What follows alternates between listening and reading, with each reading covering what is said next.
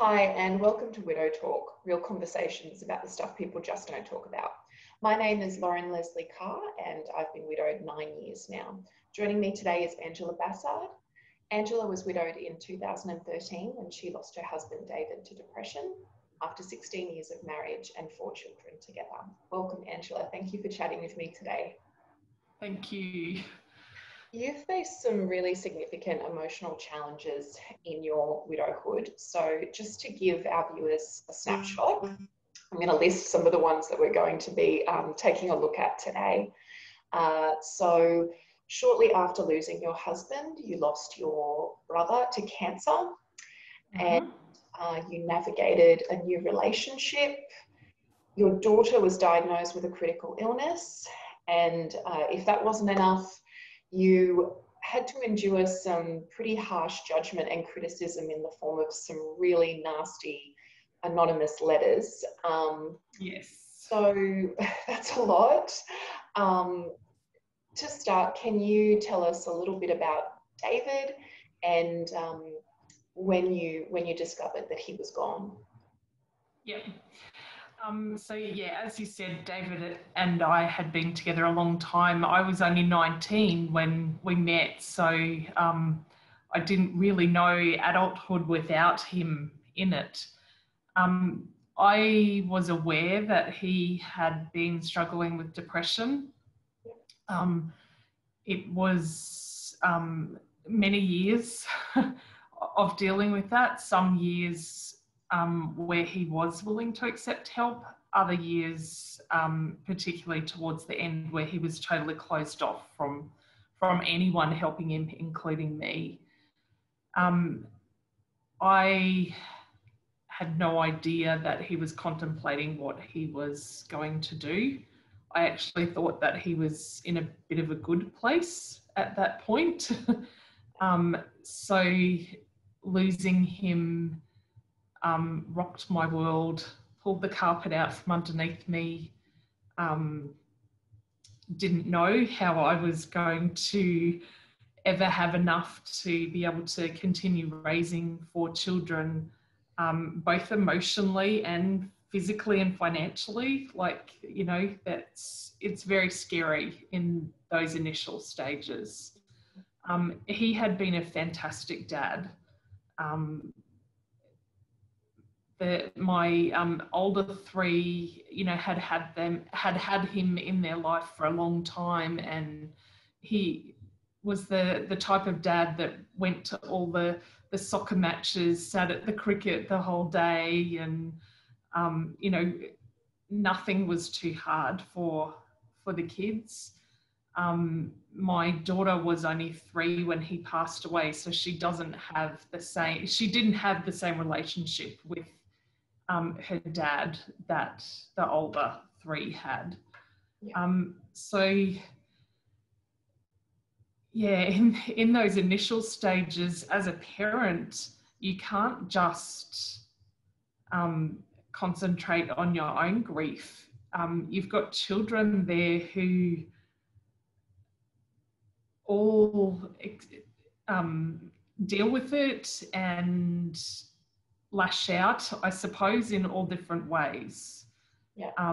So that was very complicated, very hard, but I made the decision very early on that I would do whatever I could to keep life as normal as possible for my kids, because they didn't deserve any of what was going on.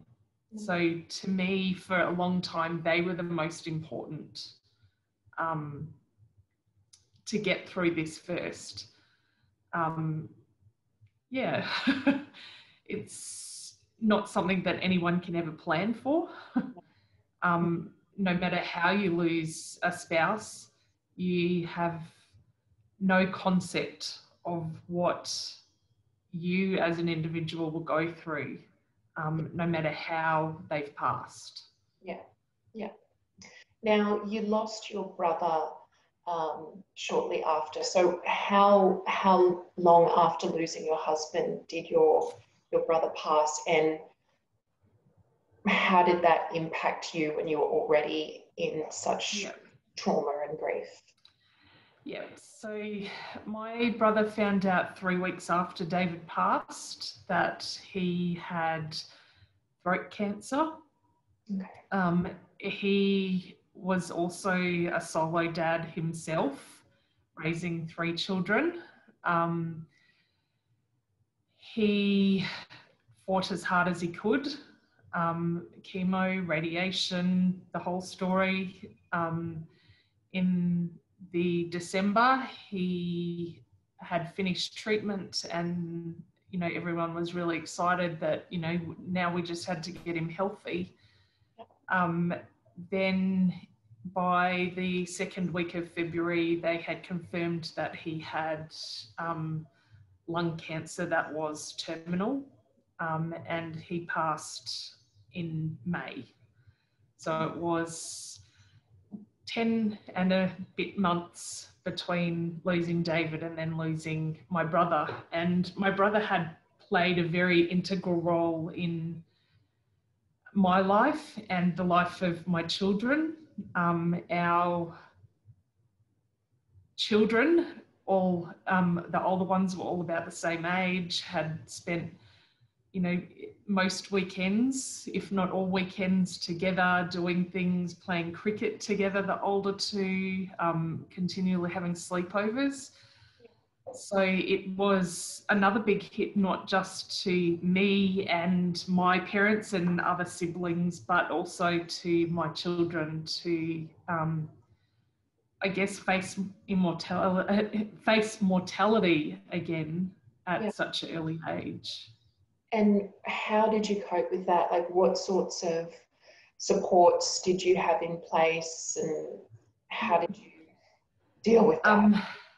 I very soon after losing David realised that I was not capable of sorting the jumble in my head myself. So started pretty intense counselling from about the 4th week. Right. I was going 3 times a week for at least an hour each time. I don't believe that I would be as sane as what I am now if I hadn't have done that. Yeah. Not that they take away the grief or tell you what to think or anything like that, but rather the counsellor that I had spent a lot of time getting me to process the thoughts that were going through my head. Yeah. I knew with what my brother was facing that I didn't want to rely on family heavily, because I believed at that time my brother needed that support, not me. So one of the things that I did do was use some of my savings to bring in an overseas au pair to live with us for, the first one stayed 9 months. So she was a godsend. She lived this whole experience with us. The kids and I were still pretty raw when she arrived. She had been warned. She knew what she was coming into, but she supported me all the way through getting to the hospital as much as I could to spend time with my brother. Nothing was too hard. In the final weeks of my brother's life, she even said to me, just go, I'll sort the kids. When you're here, you're here. When you're not, you're not. So that was a big help. But I also connected with some other widows in the local area fairly early on. Met them through one of the Facebook groups, and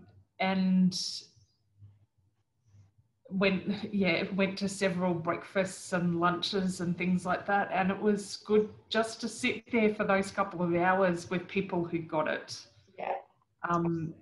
I also did meet a couple of people whose partners had died by suicide, and it was a bit of a I'm not a freak moment. Meeting and being able to talk to others who were experiencing similar journeys. I am still Facebook friends with all of them now. There was another widow whose partner had passed by through cancer, and the two of us met regularly and supported each other. So it's been, really nice to have those friends that it doesn't matter what you say, they're not going to judge you. They're not, that you're not going to get the comments like it's, time you got your life together, or it's time to move on, or any of those typical uneducated things that people say to you. Or just advice when you just think, you don't know what I'm going through. So it's reaching out to other widowed people has definitely been a help for me and so many other people in our situation as well. So thank you. Yes. Yeah. Now, you've been fortunate to re-partner with your lovely partner Noel, and he's been a tremendous support to you. Can you explain how and when that relationship started to grow, and the emotional work that it took for you to take that step? Yeah, sure. Yeah, I am very lucky. I think I'm one of the fortunate ones to meet someone that has accepted me, warts and all. I met Noel 4 months after David passed away, and even though I had not even considered going into a relationship with someone, we formed a friendship to start with, and he supported me through a lot of the first 12 months. Yeah. So, the first year of being friends, I'm not even going to say partners at that stage, because in the beginning we weren't, but he was there through all of the trauma with my brother. He would ask me every time I was going to the hospital whether I wanted him to come with me, and things like that. I definitely did push him away a lot in the beginning. I guess for a number of reasons. Some of it was my head going, this is not the right thing, this is not the right thing, but my head also going, but he's a really nice person. You shouldn't be doing this. But also from inappropriate comments from other people about, why are you meeting with another man? You've only been widowed a short period of time. What are you doing this for? Are you looking for a father for your children? That was one that definitely made me push him away. And I kept a very thick protective bubble around not only me, but my children for a very long time, and didn't let him into that bubble very much at all. My older children had not known that their dad was suffering from depression. Okay. So I had made a pact with them that I would do everything I could to be open and honest with them. So I decided the second time that I was actually going out to dinner with Noel that I would tell my older two in particular what I was doing, so that they couldn't feel like I'd let them down. I did a typical mum thing and cornered the two of them when we were in the car, so they had no choice but to talk to me and explained that I had met this person that I was at that stage considering a friend, and that he had invited me to go out to dinner, and that, you know, I thought that it would be a nice thing to do. But if either of them had a problem with me doing it, I would, like, that would be it, because they come first no matter what. And how did they respond? Yeah, both of them in the car were like, why are you saying this to us? Why, you know, we don't understand. But my eldest came back to me about half an hour later, and he said, Mum, I don't have any problem with you going out with someone else. And I'm like, oh, hang on, it's friends. It's not going out. And he goes, yeah, but you know what I mean. I don't have a problem with it as long as we get to meet him. Yeah. I'm like, oh my gosh. I'm not ready for this, but I had to make myself ready for this, because that was what my children, that was my children's condition. And looking back, I guess it's more that they wanted to be comfortable, that I wasn't meeting with a stranger who,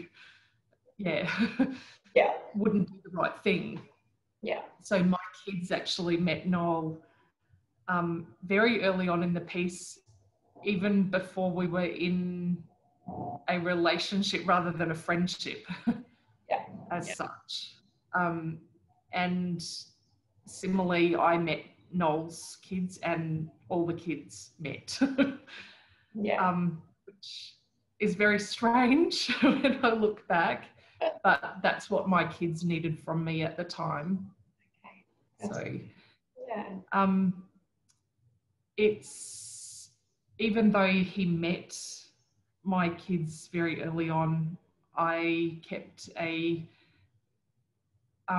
very thick wall around my kids, and I guess in many ways I stopped a relationship from developing between my kids and him for a very long time. And I don't think that I even let those walls down 3 years later when Noel moved in with us. I think it was when my daughter got sick that I finally let him in. So let's talk about your daughter now, and the circumstances around how she became critically ill. Yeah. So we had all known that she was not well. Christmas before she finally got all of her diagnosis, I had weighed and measured all of my children. So she at the time weighed 32 kilos. She was 8 years old, so normal, healthy child at that point. Something happened in the month after that we now know she must have had a viral infection. The next 6 months, she lost 7 kilos. Yeah. She stopped sleeping. Most of the night she would be up going to the toilet or getting a drink. She became withdrawn. She was grumpy and irritable constantly, would fall asleep in the 1 kilometre drive from school to home. Wow. She had started dancing competitively at this time. So all of the things that we were seeing, we were sort of, it must be the effect of going from exercising twice a week to 5 to 6 times a week. Sure. But that still didn't settle my mind. And I remember saying to all the mothers at dance, I remember saying to my parents, something's wrong with her, but I can't work it out. We'd been to the doctor a couple of times, nothing was picked up. Then the June, July school holidays came. She had a funny turn on the first Saturday after drinking a Slurpee. Okay. And then she was staying with my parents for the first week of school holidays. She was becoming more and more withdrawn in that week. My parents and my brother and his children couldn't convince her to get off the couch. All she wanted to do was lie on the couch and sleep. By the Friday afternoon, I took her to a local GP who said to me, I don't want you to wait for the ambulance. He had said what he thought it was, but I had no idea what that was. Right. He said, I want you to get in the car and I want you to drive directly to the children's hospital. You're not stopping to get a drink. You're not stopping to get clothes. You're not stopping to put petrol in the car, nothing. So he had come out to see what car I was driving, and he called ahead to the children's hospital to explain what he thought was going on and to give them the details of the car that I was in. So when we pulled up at the children's hospital, we had the triage nurse and the registrar waiting for us. We were taken straight in within 2 minutes of being at the hospital. There was needles being put in her everywhere. And they started asking questions about whether anyone in the family had type 1 diabetes. The realization dawned on me pretty quickly that this is what we were facing. She needed to go to the bathroom, but refused to use the bedpan. So she held on, all these tests happening on her, doctors coming in and out. My partner Noel had turned up at this time because he had been messaging when I was at the doctor and I was telling him what was going on. They agreed for me to take her to the bathroom. When she got up off the toilet, she told me she was going to vomit, which she did. It was all straight black, so I grabbed her under the arms because I knew she wasn't in a good way. And at that point, she went limp in my arms and became unconscious. So we had medical staff running from everywhere and them trying to get more cannulas in her, and within half an hour we were in intensive care. And that's where we stayed for a while. So she had gone into diabetic ketoacidosis. Her organs had been starting to shut down because of the chemical her body was releasing from having undiagnosed type 1 diabetes. So we were at the hospital for a lengthy stay where we learnt the new norm for her and really the rest of the family. She is insulin dependent. She has a minimum of 5 injections a day, which we had to learn to do. Yeah. Was very scary. And the nights in particular at the hospital, when you're a solo parent and you can't pass the responsibility to someone, even for 5 minutes, is tough. Yeah. Yes, there were other people around me. There were really good friends of mine who, you know, what can we do to help? Noel was popping in and out between work, my parents, but it's not the same. No. And like as a widow, like what were your thoughts toward David at this point? Like it's his daughter that's in this situation and you're the one that's there going through it. There was a lot of anger. Anger at him because he hadn't fought his disease to be here to support her. And in my eyes, a parent should be there to do whatever is needed for a child. So there was a lot of anger that he had not done that for her, that he had not fought to be there for her when she needed it, and her brothers for when they needed it, because they were struggling with what she was going through as well. Oh, you'd all been through so much, like even before that with the loss of your brother, their uncle, and now to face something like that, that's because you could have lost her in that situation. Yeah, we could have, if we didn't have a good GP that had identified all of the symptoms and pieced it together as quickly as what he did. I don't think if we were sent home that we would have had her the next morning. And that was pretty rough, me having to call my sons to tell them that I won't be home. I've taken your sister to the hospital. They wanted to know that she was going to be okay. And at that point, I couldn't give that to them.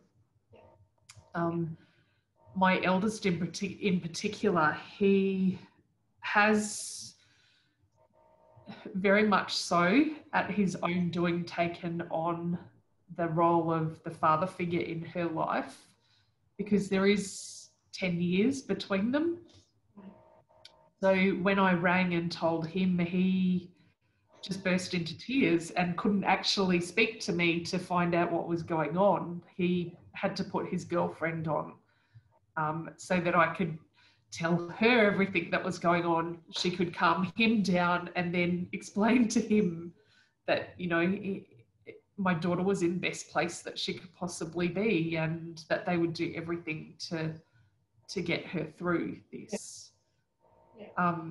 But anyone that knows type 1 diabetes knows that it doesn't go away. This is a constant farce. Some weeks it's like having a newborn baby. Some nights I can be up to her 3 or 4 times between 10 o'clock at night and 6 o'clock in the morning. That's just the way it is. And we don't have her dad here to help with that. Resentment towards him, anger towards him, but also anger that why was I the one that was made go through this all by myself? No, I think there's lots of widowed people out there that could definitely relate to that. So you're definitely not alone there. Another common experience for people that are widowed by suicide, and even, widowed people who repartner or carry on raising their children, they get judgment and criticism from other people for however it is that they're carrying on with their life. But you had to cop that in a really just disturbing, as far as I'm concerned, and intrusive way in these anonymous letters that you were receiving. So can you let us know when that started occurring and how you dealt with that? Yeah. So 3 months after David passed away, I received the first of a series of letters via the mail, the first one, and it was anonymous. I still to this day do not know who they've come from, but there was a lot of accusations. Do you suspect anyone, or just still genuinely in the dark? The content of some of the letters tells me that it's someone that was or still is, I don't know, in our inner circle. Right. There was detail in the letters that you wouldn't have known, someone wouldn't have known unless they had known David and I together for a long time.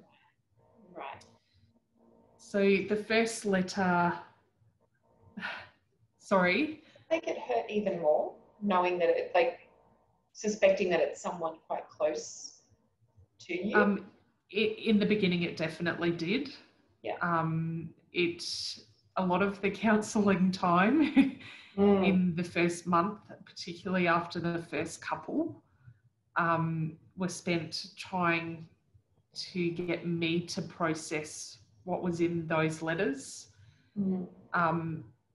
And it wasn't till probably after the 6th communication that I had that my family convinced me, my immediate family convinced me that I needed to take them to the police. And my counsellor and one of the police officers that I dealt with who had experienced others going through similar things, that I realised this was more about the headspace of who was sending the letters rather than me. Okay. So in the letters, I was accused of being an alcoholic. I was accused of having a relationship with Noel before David had passed away, even though I received the first letter before I'd even met Noel. In one of the initial letters, they had said that they were going to do everything they could to have my children taken away from me. God, that's horrible. Called in family services on me. So I had a couple of visits from family services. I had to go to the schools to get attendance records to show family services that my kids were not missing out on school. Yeah, they're pretty disturbing. One of the letters was left at David's gravesite on Christmas Day. And I was just lucky that a friend had gone to the cemetery before me and had seen it and taken it away so that my children didn't have to be subjected to that on Christmas Day. It's pretty scary to receive communication like that. You get to the point that you're looking over your shoulder all the time. You don't know who it's come from. You don't know where the next one's going to come from. You don't know if the letters is going to be to the full extent of what this person is going to do. Exactly, yeah. It seems like a very messed up thing to do, that it would make me very afraid that it would take go up a notch in yes. Yeah. I even, in the beginning, I even went to the extent of getting a big scary dog, who is not a big scary dog. She's a big softie, but you know, that was one layer of protection that I could put between my kids and myself and whoever it was that was doing this. Because my head was going to the, well, what if they just turn up and try to take the kids off me? Or what if they turn up and try to attack one of us? Or, yeah. Horrible. Yeah, I had a lot of problems with separation from my kids because of that. Because in my mind, they were safest when they were with me. Yeah. As a result, my daughter ended up with separation anxiety when she started school because she had not been away from me, and to this day rears its head every now and again. And I do put that all back to me pulling the kids in tight after getting these communications. they continued for 18 months before the police officer that I was working with got me to put a post on all of my social media with particular words, you know, like anonymous communication is actually a criminal offence, with a maximum 7-year jail sentence if someone's caught. You know, it was particular wording that they got me to put on there. Mm. And that was the trigger for whoever it was to stop. Okay. Yeah. But 18 months of this was pretty tough going. Yeah. Where do you sit with all that today? Like, have you sort of let go of that, or Yeah.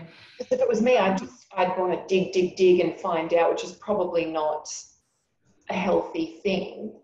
I mean, as you say, the letters were probably some person's grief and anger. Yeah, where do you sit with all that today?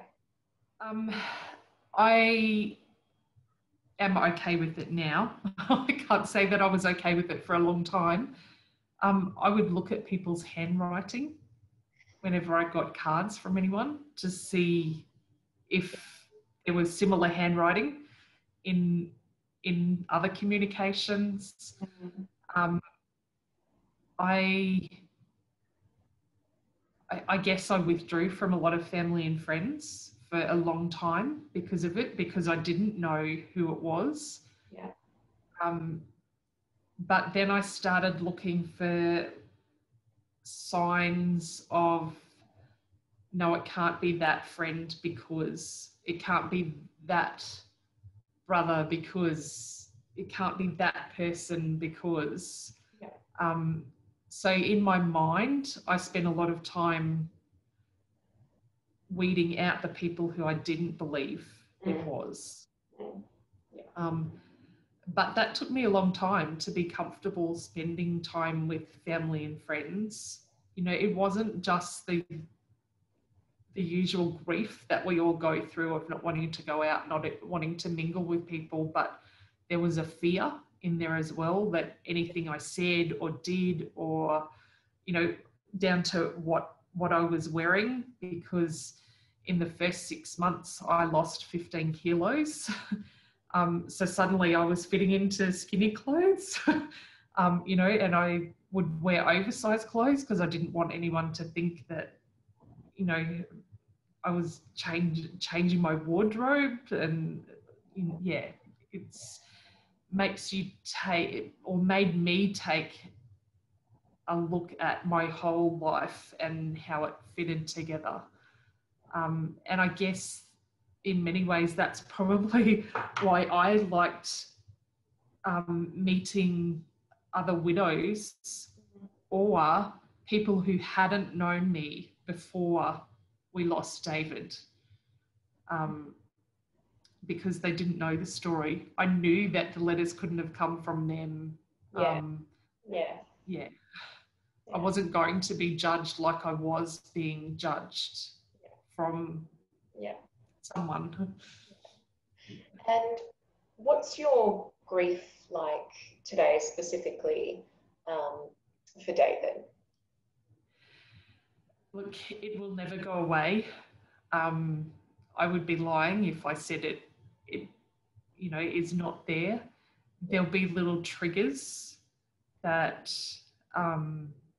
will either set me off bawling or make me have to run to a bathroom and just hide away for 5 minutes, or even in the car when something comes on the radio that I knew was one of his favourite songs, the tear will escape the eye. And no one else knows what that tear was for, or, you know, most people, I don't think I even see that would even see that. I do struggle when there's a milestone for one of my children. The boys graduating high school. most of the mothers are there crying, but my crying was very different. My crying was because their dad was not there to see this. Their dad was not there to participate in, you know, this next stage of their life, and never would be. Yeah. Rather than they're moving to the next stage of their life. Yeah. So it makes you take a look at things very differently to if you hadn't been through losing a partner. Absolutely. Yeah. Yeah.